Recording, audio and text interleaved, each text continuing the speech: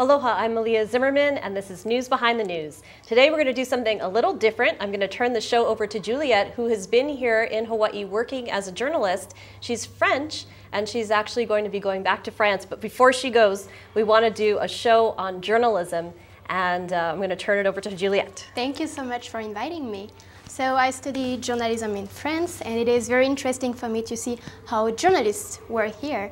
So today is a very good opportunity for me to ask Malia and Jim about their work and especially about investigative journalism.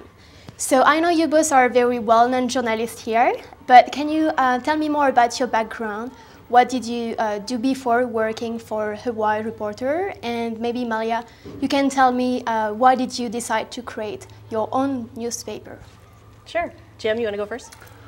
Well, I was born in Colorado, raised in California. I don't have a degree in journalism, but I worked at the newspaper at the University of California, Davis.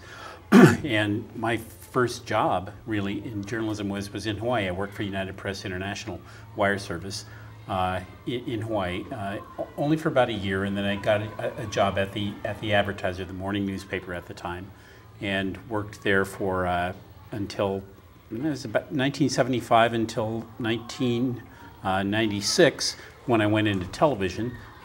It worked at KITV until about 2002. Then went back to the Advertiser, and then when the Advertiser went out of business, I went to work for Malia. So I've been in wire reporter, newspaper reporter, a TV reporter, and an online reporter. So I've kind of covered all the bases. Mm-hmm. What about you, Malia? So I used to work at a local TV station called KHON. That was in the beginning, and then also worked at Pacific Business News, which was a business newspaper.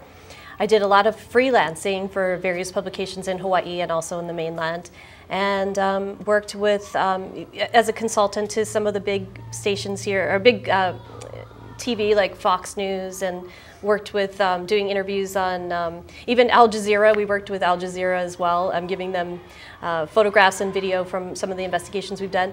And in 2000, I wanted to start an online newspaper that could actually was free to do investigations, because it felt like a lot of times in Hawaii, the media has, it's kind of, in a sense, controlled by advertisers, maybe big advertisers or big powerful forces like big government officials and so on, that can threaten either pulling funding or pulling access from a reporter if they ask too many questions or do too much investigation. So for Jim, he's always been very good at digging up stories through his career, and doesn't seem to have ever been touched by that. But I know in my work, where I worked at Pacific Business News, that was certainly an issue.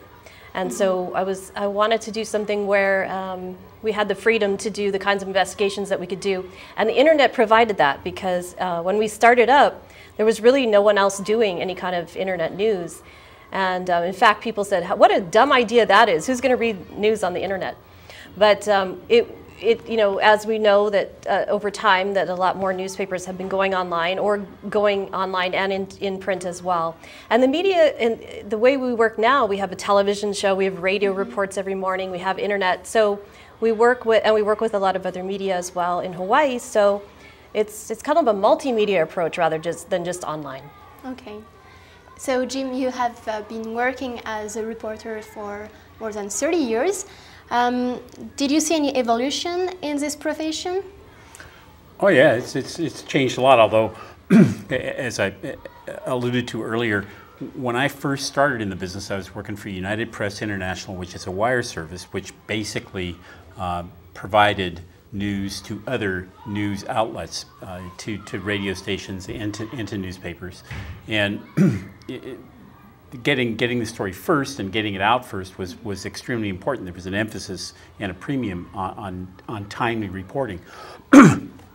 So in a way, it's all kind of evolved and come around full circle, because that's now that in online reporting, that's what you do. It's getting the story first and getting it out there as immediately as possible. So so that really hasn't changed that much in that respect. Although certainly there's been lots of other changes. There's lots more emphasis on video and on production values on online news reporting, and I used to spend all my time at in front of a typewriter and in a big newsroom with clattering teletypes and all that, and now it's just me and my computer. It's an amazing change. Did you see any other changes over the years? Well, when I learned to edit on TV, it was a much different system. We didn't have, it wasn't really done on computers, and I'm sure even before that it was done on film. But yeah, and then a lot of things were done on typewriters and or laying out the paper and actually pasting words down. That was how it was when I first started. But now everything's electronic, and it seems like it's a lot simpler as long as you can learn how to do that. Mm-hmm. What is the best definition you could give for investigative reporter? I don't think investigative reporting is really different from any other form of reporting, except that you generally have more time to research and to write stories. I mean, that's the biggest difference. There are sort of classical definitions in award categories for covering subjects that other people aren't covering, that are of significant community interest, and reporting that results in lasting or demonstrable social change for the better. That you're responsible for finding something out and getting it fixed. That's kind of the working definition of investigative journalism, I think. I think for us, investigative journalism has just been looking into, like as Jim said, looking into issues other people might not look into or might not care about. For example, we've looked into human trafficking, labor trafficking, sex trafficking, all kinds of different crimes. Jim has dug up, background on maybe some people that got appointed to high positions in government that shouldn't have been appointed because they have a real disturbing background that was never dug into by the people that appointed that person. So we do a lot of that kind of investigation that a lot of times the government officials or who's ever in charge should actually be doing, but it ends up being the news media that does it and brings out these issues. So. Mm-hmm. I sometimes hear the expression watchdog journalism. What does it mean? That means that you are literally the watchdog in society and on the alert for wrongdoing or unfairness or inequity, and you bark at it or take a bite out of it and chase it away, and that's kind of a shorthand definition of investigative journalism. You're a watchdog and you're on the alert for wrongdoing or inequity. Government waste, fraud, abuse, that kind of thing. Mm-hmm. Definitely part of being a watchdog journalist. You just won 8 awards from the Society of Professional Journalists, including Top Investigative Reporting Prizes. Congratulations, by the way. Thank you. I'm curious, what are the main issues that Hawaii is facing today and which need to be covered and investigated? You want to take a shot at that? Sure, okay. Go ahead. Well, I mentioned, I think one of the big issues that we've dug into is definitely this labor trafficking. We have a network of people that are coming from Southeast Asian countries, especially right now from Laos and Thailand. And in the case of the Laotians, they're brought here and through illegal means and then placed on farms in bad situations. And they're exposed to chemicals, human traffickers. They're living in poor conditions. They have no way to get help because they don't speak English, and they're kind of put in a position where they're made to live in fear that if they reach out for help or medical services or anything like that, that they'll be deported or they'll be imprisoned or they'll be fined. And so we have these people living on these farms, and there's health issues related to their own health. We have problems with them not learning how to spray pesticide and yet spraying pesticide, so there's a food safety issue. So to me, that's one story that I've really been passionate about and looked into. We have a lot of other stories that involving crimes that are being committed, and because we're a tourism destination, we certainly have a big problem with, for example, prostitution. And I'll let Jim tell you about that, because we always make Jim investigate the prostitution since he's the guy.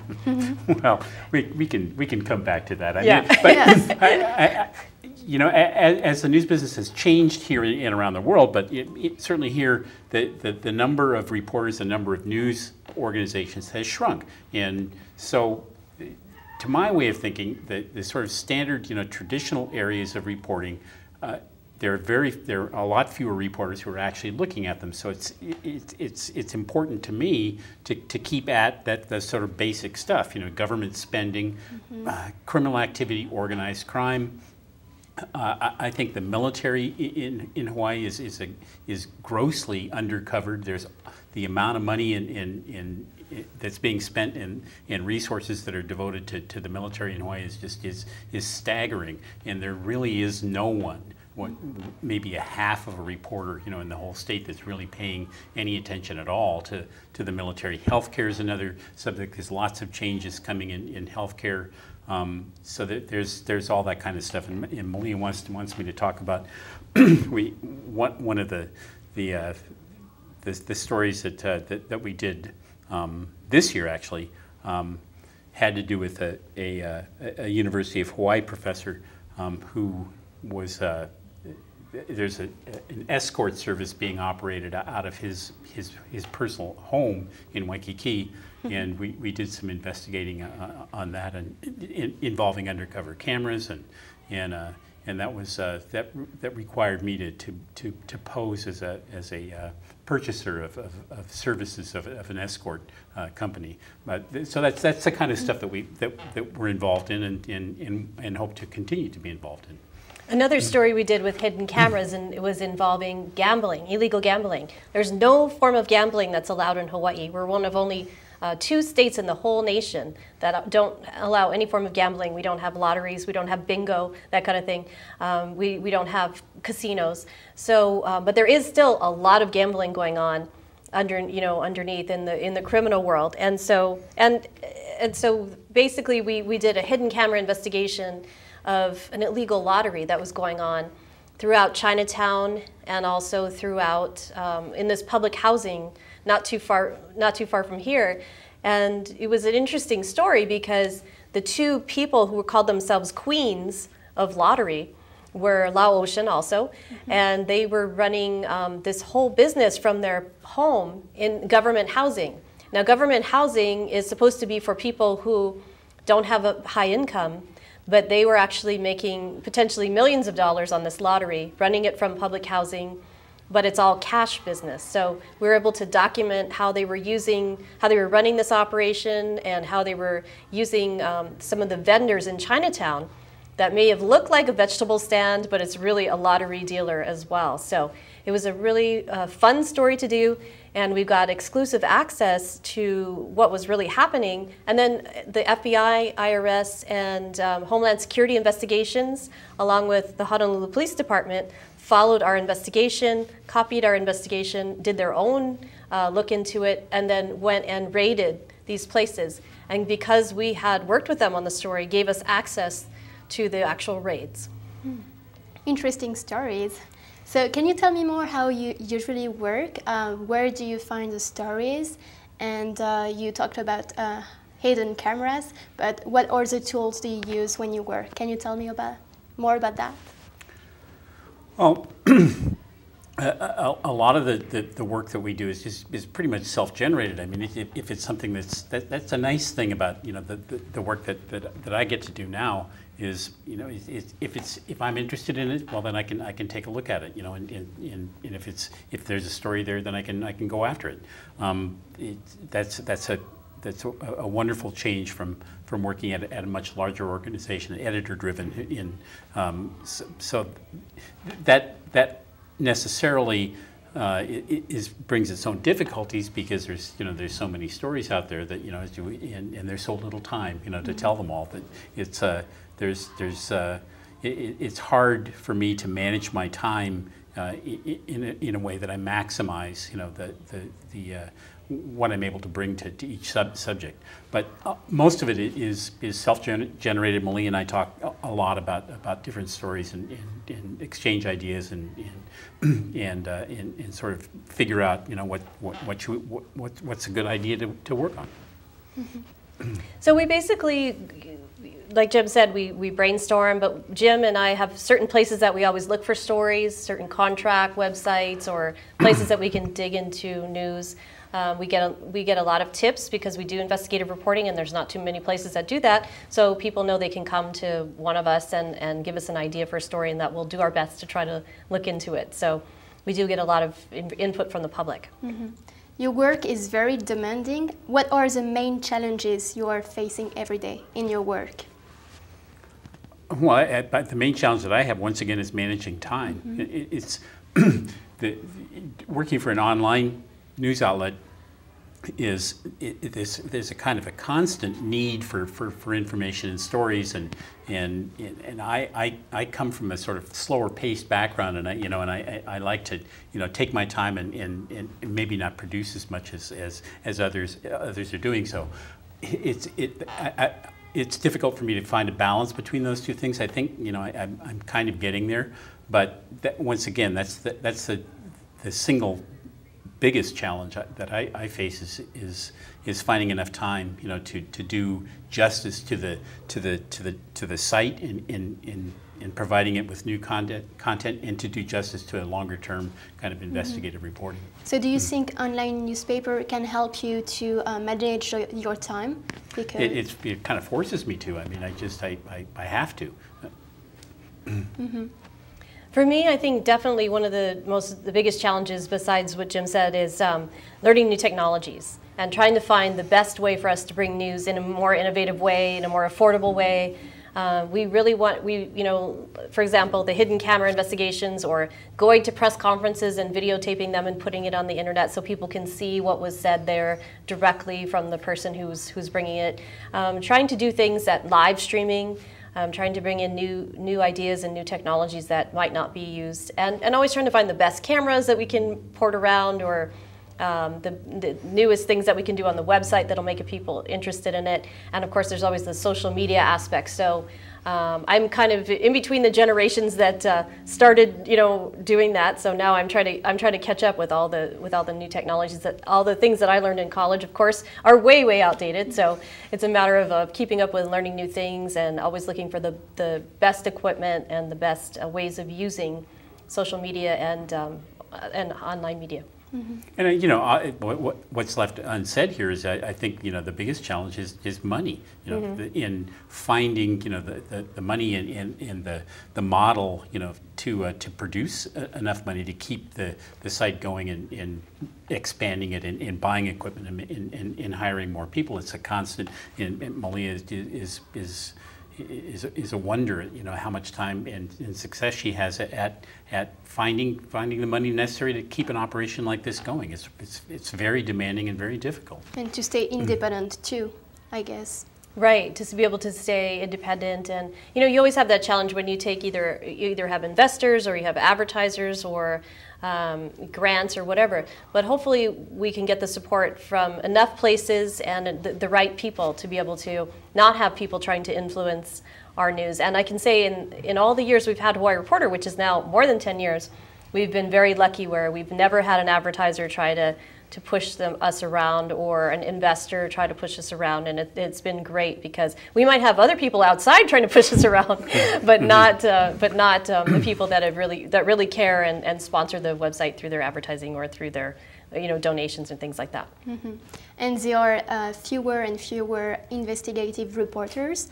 Why do you think some media have decided to stop investigating? Do you think it's because of money, because of time, because of the audience interest? It's a hard question to answer because I think that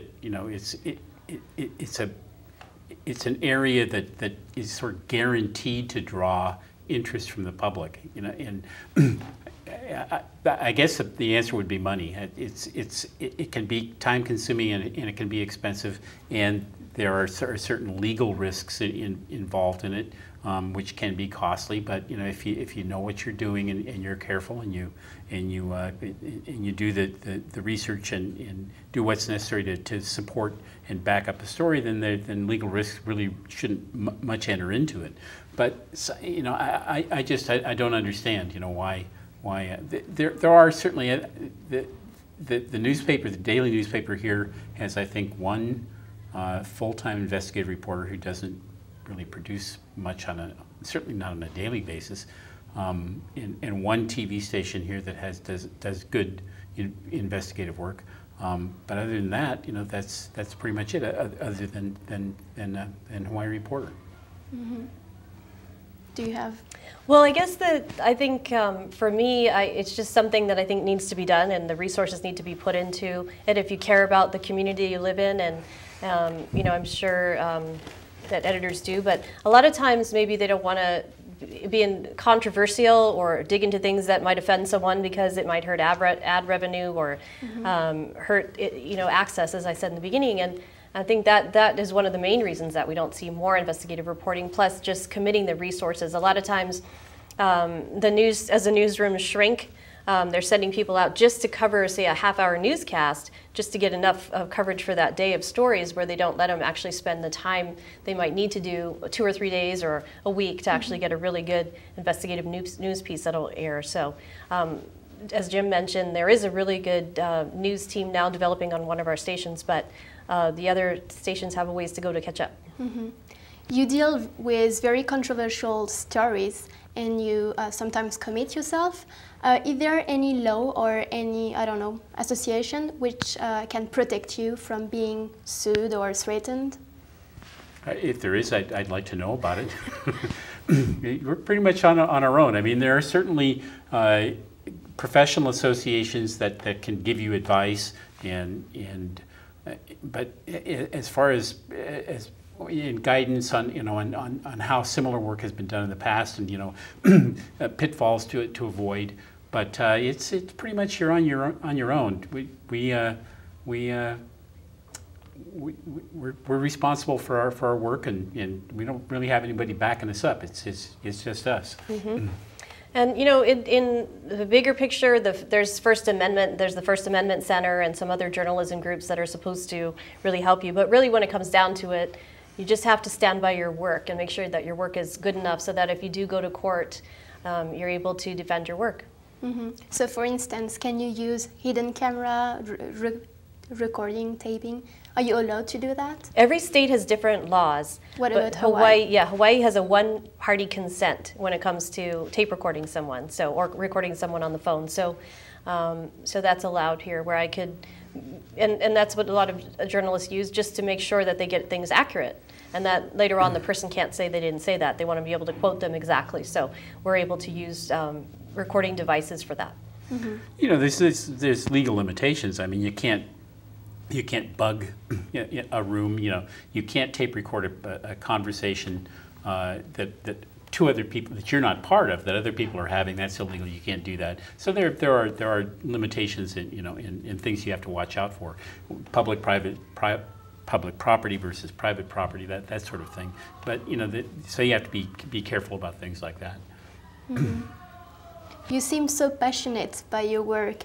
What are the main motivations which bring you to work? I think for me, I just think that there's so many stories to be told in Hawaii that aren't being told.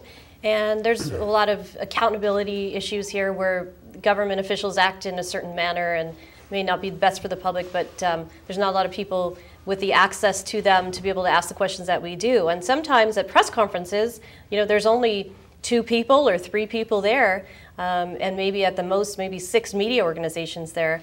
And we're able to get in there and really ask the questions that the public wants us to ask. We get the public writing to us in emails or on Facebook, or calling us up and saying, "Hey, why don't you ask about this?" And we actually get into the room to get our microphones in front of these people and get the cameras on them and actually put them on the spot and ask them what the public wants them to know. And so I think that's what keeps me going, is that we've created this Hawaii Reporter it has great access to people all over town in all ranks of power, and we're able to really ask them the questions that the public wants to know.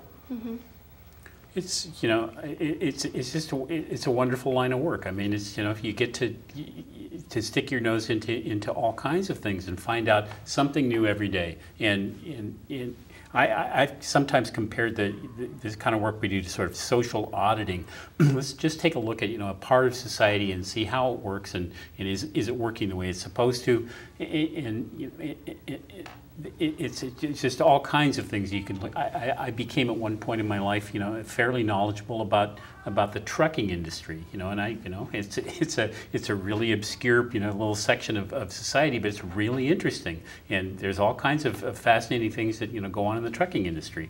I became, you know, kind of an expert on Japanese organized crime, you know, at one point in my life, and another, you know, rather obscure, you know, part of society, but very interesting, and that's the wonderful part about the work that we do is, you know, you get to find out, you know, about all, you get to, you know, interview governors and senators and Mm-hmm. and, you know, and mafia bosses, and, you know, and from the high and the low. It's fun and it's interesting. Mm-hmm. Very diverse. Yeah. What advices will you give to students who want to become journalists, but also investigative reporters?